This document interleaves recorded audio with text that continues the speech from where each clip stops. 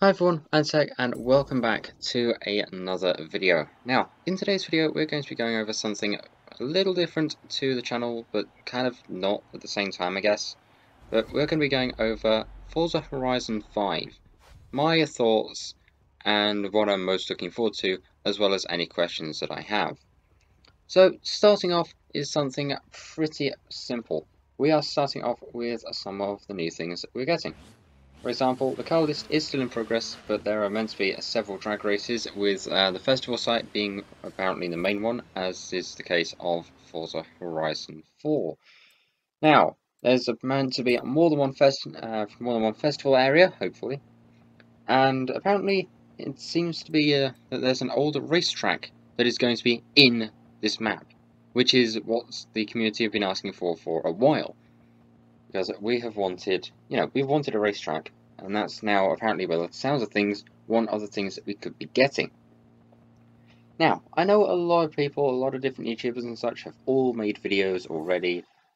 I mean, some of them were done at the same day as the E3 trailer was released, which I did go and watch, and it was absolutely fantastic. And that's where I'm going to pick out a couple of things from here. For example, during the trailer, there was one portion. Actually, no, it was more during the gameplay demo.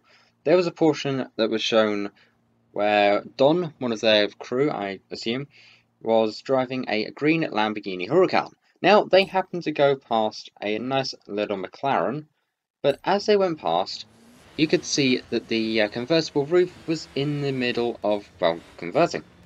And that has also been followed up by the Forza Horizon team livestream, which was actually the next day, just after E3, and they actually gave proof that you can, in fact, have a proper working convertible roof in this next Horizon game, and you only activate it by pressing down on the left stick, which is actually kind of cool. Now, there's meant to also apparently be some sort of airstrip in this game.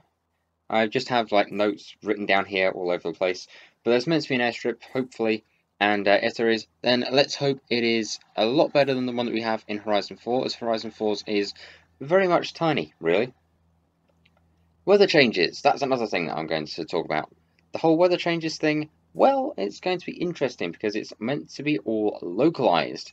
For example, one of the areas on the map is a volcano, and we'll get more to that later on. You can see it towards the end of the Forza Horizon 5 actual E3 trailer, which hopefully I should be able to put a screenshot up on screen now of that.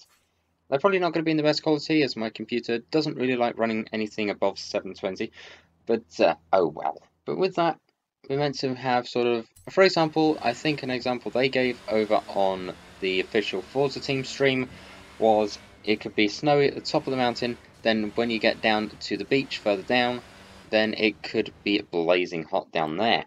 Now, the interesting thing about that is also location. Well, everybody knows where it is by now, but it is in Mexico, which is going to be pretty interesting because, well, Mexico has a very diverse everything, really. So, diverse weather, countryside, roads, even their own little car culture, which is pretty cool. Now, again, much like the weather, apparently the seasons are meant, or are going to be somewhat local as well, which kind of confuses me a bit as to how it's all going to work, but I will still be looking forward to it nonetheless. And there's meant to be a corner-to-corner highway, which is going to be interesting. If that happens, then it could be the longest highway in any Forza Horizon game. However, it would have to compete with the likes of the one from Forza Horizon 2. There's also now a whole heap of new customizations, which again has been confirmed by the team over at Forza Playground Games and whoever. And that is 100 new rims, over 100 new visual upgrades, around apparently 1,000 new upgrades for everything else, paintable brake calipers, which is something the community has wanted for a very, very long time, and also new character customizations, such as how you look, and in this next game you can even go as detailed as to what colour you want your character's hair to be. Now, I don't think Forza have ever tried going that in-depth with character customization, although they did make a start on it in Forza Horizon 4, which you can also see is the background gameplay of this video, which is me attempting to try and make a Super 7 card. The share code for that will be in the description if you want to go and have a look and try it out for yourself. So, an additional little note to do with the weather are desert sandstorms. You can clearly see one in the Forza Horizon 5 trailer, which is actually pretty cool. And by the looks of that, we are going to be able to go and drive all the way through them. As well as thunderstorms are going to be in the actual main map, not just a little expansion DLC, which is something interesting that I've noticed because back in Forza Horizon 3 with the Blizzard Island, or Blizzard Mountain, the Snowy Mountain DLC, that was when snow entered the Horizon games for the first time, and then as we can clearly see in the background footage main map of Horizon 4, we have that as part of the winter season. Now, as one of the other DLCs for Horizon 4, which is Fortune Island, has a new set of weather in it. For example, it has the Aurora Borealis lights, which do look very, very cool, and you can get some amazing photographs. For example, this one of my Nissan S13 Silvias, one of, well, many. But that also has thunder and lightning, which also is seen in, guess what? The trailer for Forza Horizon 5 as part of the main map, which makes me think that, well, it's going to be very, very fun indeed, and I cannot wait. Now, a couple of things that I want to put forward.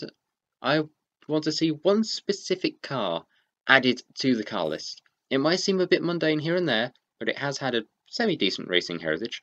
But that is the Vauxhall Amiga, or the Opel Amiga, or if you're out in the States, the Cadillac Catera. It's not a too well-known car, I guess, but that car has definitely held a spot for me, and I'd love to see it put into a Forza game. So if by some miracle that any of the Forza team actually end up watching this video, firstly, hello, thank you for watching this, please add the Amiga, thank you. And yeah, that's about it for like car requests, that's all I'm after. Been after that for a very long time now. And also, something else that I would love to see are probably some revised car sounds, because as we all know, the ones in Horizon 4, well, they aren't exactly the best. For example, one of my friends quoted that the new 2J sound sounds a bit like a diesel truck.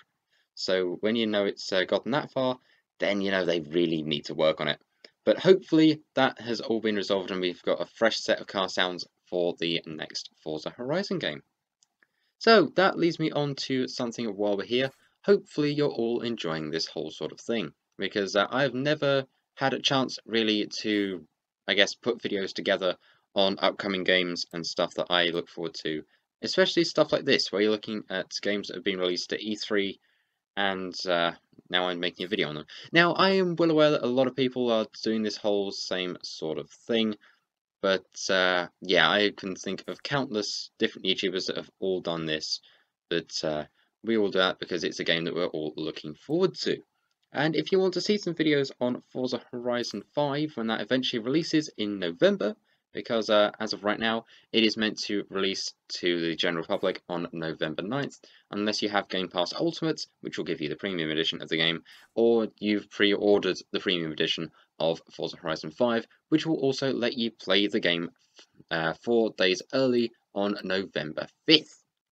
Now, I'm hoping to try and see if I can get that, so if I can, then I expect a few Horizon 5 videos, such as like my actual thoughts on the game.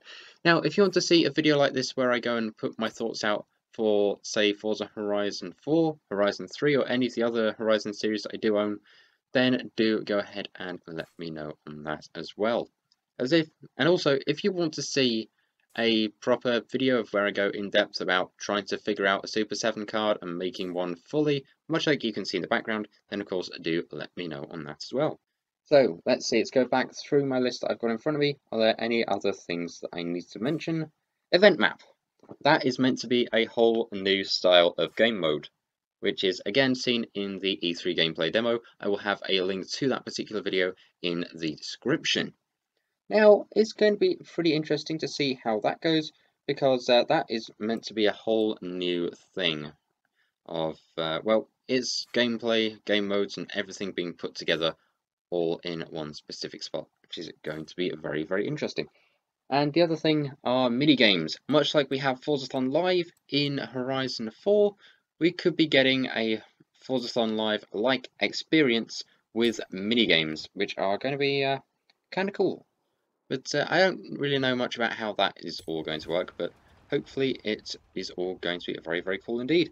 But I think that is probably where I'm going to leave it for this particular video, because, like I say, doing this whole sort of predictions and stuff for Horizon 5 and sort of speaking about a game like this and doing this style of video is wholly, it's very, very new to me.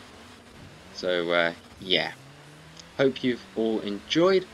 And with that said, thank you very, very much for watching. If you've enjoyed this video, please be sure to leave a like, because this is a new style of content that I'm trying, and I really hope you all like it. So if you do, that will make me very, very happy indeed. So, yeah, like I say, if you enjoyed it, please be sure to go ahead and leave a like, because it lets you know you like me doing this whole kind of stuff, and sort of trying videos way outside of my comfort zone of what I'm usually doing. Yeah, that's about it really.